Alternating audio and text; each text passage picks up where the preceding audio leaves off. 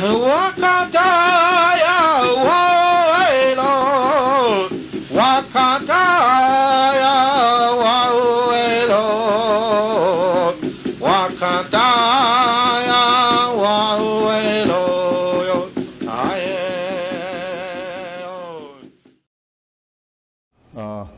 we got invited to over in Warrington, and there was a channeler there, and I don't know, they call them channelers, but we sat down like this, and she was sitting up, and she talked funny to me, you know, because that channeling language, sometimes they talk sort of like English or whatever. So I was just listening, and she asked them to ask her a question. So everybody was asking her a question and coming around. When it came to me, I stood up and I couldn't talk. I started crying instead, so she said, "Come here." So I went up. And she said, "Come here. Give me a hug." So I given her a hug. And she said, "Congratulations." She said, "You met the Master himself." So I said, "Okay." I said, "Thank you." I said, "Could you tell him one thing?" I said, "It happened so fast. Could you just, I need to tell him one thing. I don't know where he went, but just tell him this. Thank you." That's all. So then I was all right after that. So she was the one that helped with, I told her what the Spirit told me. So she said, "Well, let's put on a conference." So I said, "What's that?" I didn't know what a conference was. I live on the reservation. So anyway, it happened. She said, "Where do you want it?" I said, "On my reservation. That's where my best criticism is going to come, you know. That's where everything needs to start from your own circle. So that's why it's on my res. Who do you want to be there? Whoever's guided to be there." So she set it up. How many days? I don't care. As long as it takes. She set it up for 5 days. We ended up with, how many speak? It was a 5-day conference, and that's where I met you.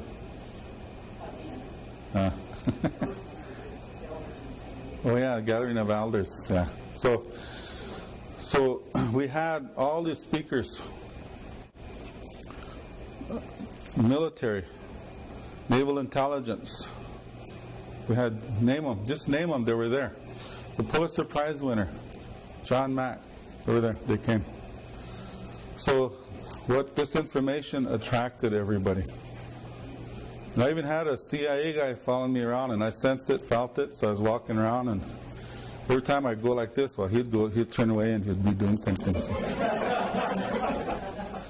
So I did a OIT on him, you know, an Indian trick. I snuck up behind him, and he was standing, and he turned around. I said, "Who do you work for, CIA?" So he just stood there, and he said, "Yeah." I said, "Well, tell him that we're no threat. We're searching for answers too, just like you're searching for answers, and don't worry about it, you know, because it's all public. There's nothing sneaky about it, like what you guys have. It's open, so there's more than what you guys have, really." So what we presented at that time was things that they wanted to know about 50 years ago. 50 years ago from that time. And it was those symbols that they found on the Roswell crash. Roswell. There wasn't just one crash, there was 18 crashes. And Roswell is the most famous one. Out of those 18 crashes, there was 10 different star races. There was the Zeta Reticuli people that had, those are the ones with long fingers, like claws. 4 fingers. Then the ones with the suction cups. Those ones with suction cups, they were from this different galaxy called Okay. Then there's a third one with 6 fingers. 6 fingers. They were from Rigel, Orion. And there's also people that look exactly like this. So that was why it became above top secret, because they figured that if there was people that looked like us come from the stars, then they could be just about any place on this planet to be in the White House. So, Are they in the White House? yeah, they are. Yeah, yeah. Some of the good ones never made it in, but none of the good ones made it in. So the information we delivered. Well, write these down, okay? Well, you got them?